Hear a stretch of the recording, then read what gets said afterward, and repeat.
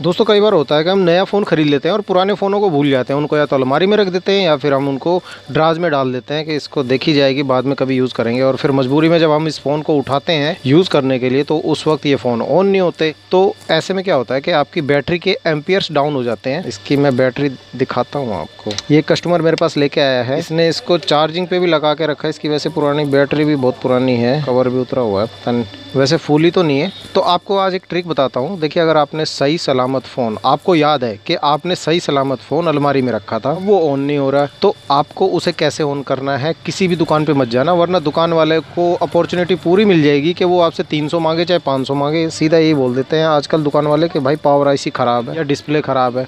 अब ख़राब तो इसमें मेरे हिसाब से कुछ नहीं है। अगर कस्टमर ने मुझे जेन्युइन बात बताई है कि बस सिर्फ चलता हुआ कंडीशन में रखा था, उसने दूसरा फ़ोन खरीदने के बाद इसे यूज़ नहीं किया। अब ये तकरीबन 1.5 साल बाद इस बंदे ने ये फ़ोन उठाया है और उसके बाद ये ऑन नहीं हो रहा है और इसने चार्जिंग पे भी लगा के रख दिया है। मैं भी इसमें देखो चार्जर लगा कर देखता हूँ। वैसे कस्टमर ने बता दिया है कि चार्जिंग, पहले मैं चार्जिंग जैक फिजिकली चेक कर लेता हूँ इसका। चार्जिंग जैक तो इसका ठीक है, पानी वानी तो खर नहीं गया है इसमें।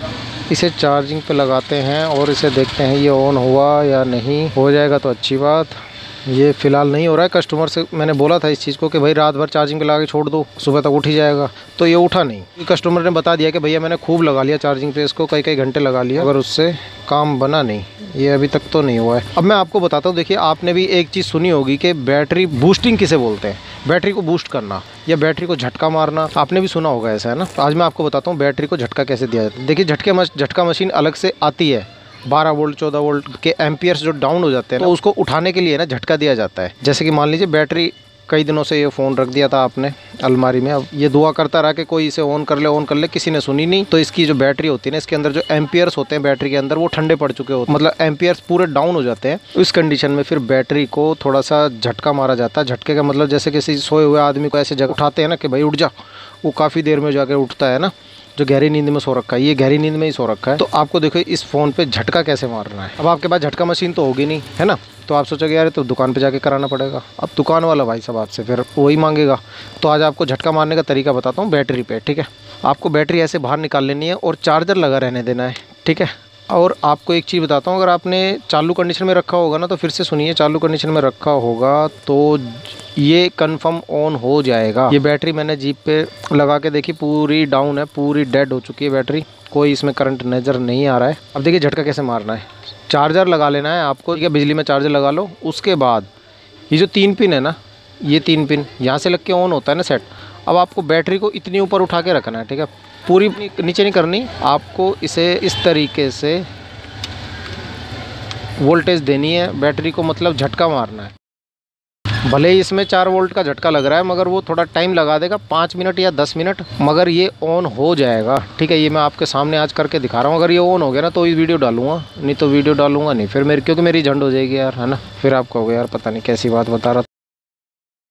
ये इस तरीके से है ना, आप, क्योंकि आपके पास झटका मशीन तो होगी नहीं। हम क्या करते हैं, हमारे पास झटका मशीन होती है मेरे पास, मगर मैं झटका मशीन से नहीं करूँगा इसको। इस पे प्लस वाले पे प्लस तार लगा देते हैं, माइनस वाले पे माइनस, तो इससे 14 वोल्ट का झटका लगता है तो बैटरी जाग जाती है ना, उसके एम्पियर्स उठ जाते हैं।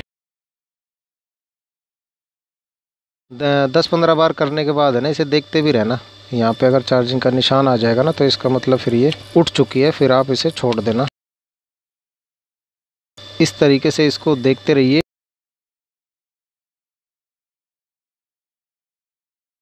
ये मैं देसी अंदाज में झटका मार रहा हूँ, देसी तरीके से, है ना। थोड़ा सा टाइम लगा देगी दोस्तों, पेशेंस रखना। 10 मिनट लेके बैठ जाओ यार, 10 मिनट आप क्या काम कर रहे हो, 10 मिनट फ्री हो जाओ इस काम के लिए। अगर सेट ऑन करना है तो दुकान वाला भी भाई ऐसे ही करेगा, वो तो झटका मारेगा, उसके बाद आपको बताएगा नहीं कि फ़ोन में सिर्फ बैटरी डाउन हो गई थी, बैटरी डेड हो गई थी, वो नहीं बताने वाला। वो आपको सीधा ही बोलेगा भाई फ़ोन की पावर आईसी ख़राब है, या फ़ोन में कोई डिस्प्ले ख़राब है, या शॉर्टिंग है, कुछ ना कुछ वो बहाना बना देगा। मगर आज आपको मैं है ना उठा के दिखाऊँगा इसको। बस इसको ऐसे करते रहना है, करते रहना है, करते रहना है, करते रहो इसको 5 मिनट 6 मिनट, और देखते भी रहना है इसको। ये अगर जान होगी ना इसमें तो ये उठ जाएगा। लो उठ गया भाई साहब, उठ गया भाई। भाई ताली बजा दो सारे बंदे, बजाओ ताली। उठ गया ना। अब ये 0 से शुरू हो चुका है चार्जिंग लेना। सैमसंग के फ़ोन तो अक्सर हो जाते हैं भाई, सैमसंग के फ़ोन तो मैंने बहुत देखे, ये इसी तरीके से ऑन हो जाता है। बाकी और चाइनीज़ फ़ोन भी हो ना आपके पास, कोई भी किसी भी तरीके का चाइनीज़ हो चाहे नोकिया हो, सब में इस तरीके से उठ जाता है। और ये उठ चुका है, ठीक है। अब इसे चार्ज होने दो। इसको है ना ऑन मत करना अभी, नहीं तो बैटरी दोबारा डेड हो जाएगी, दोबारा डाउन हो जाएगी पूरी। इसे ऑन मत करना कि एकदम से चार्जिंग आ गई और आपने एकदम से ऑन कर दिया, दोबारा बैटरी पी जाएगा, फिर दोबारा से वही प्रोसेस करना पड़ जाएगा आपको। नहीं तो आप इसको आराम से आधा 1 घंटा इसी तरीके से चार्ज होने दो, तसल्ली में, सब्र रखें, पेशेंस रखें। बैटरी बिल्कुल काम में आएगी, बिल्कुल काम होगा आपका। अब इसको नहीं, ये 2-4% हो जाएंगे ना, उसके बाद इसको ऑन करेंगे ना। और अब चाहे आपके पास नोकिया का फ़ोन हो या फिर कोई भी चाइनीज़ फ़ोन हो, आप उनको इसी तरीके से ऑन कर लेना। ये छोटी सी चीज़ मेरे को बतानी थी, क्योंकि इसी छोटी चीज़ के है ना आपसे 300 से 500 रुपये ले लेता बंदा आपको बेवकूफ़ बनाकर कि यार ये ख़राब है, वो ख़राब है, ये ख़राब है। ख़राब कुछ होता नहीं है ना। अब इसे चालू करके देखते हैं। मैं तो चार्जिंग पे लगा के रखूँ, चार्जर नहीं हटाना है, ठीक है। आपको चार्जर मत हटाना भाई बिल्कुल भी। लो बैटरी बता रहा है अभी। मैंने आपको दिखाने के लिए ऑन कर दिया क्योंकि ये मेरे पास है। अगर ये दिक्कत करेगा भी ना तो चार्जर लगा रहना चाहिए इसमें, चार्जर लगा के रखना। उसके बाद इसको मैंने आपको ऑन करके दिखा दिया, मगर आप आधे घंटे बाद ऑन करना। मैंने अभी ऑन कर दिया भाई, क्योंकि मेरे पास तो रखा, मैं तो दोबारा झटका भी मार दूँ अगर मुझे दिक्कत आई तो। आप क्या करोगे? अब ये इसे मैं छेड़ूंगा नहीं, कुछ ज़्यादा चलाऊँगा नहीं इसमें, सिर्फ आधा घंटा इसको चार्ज होने दूँगा। ये बिंदास वर्क करता रहेगा। ये छोटी सी जानकारी आपको अगर काम की लगी हो, हेल्पफुल लगी हो, तो आप चैनल को सब्सक्राइब कर लेना, लाइक कर देना, शेयर कर देना। काफ़ी लोगों के पैसे बचेंगे इस वीडियो से। तो मैं मिलता हूँ आपसे अगली वीडियो में, तब तक के लिए जय हिंद और जय भारत।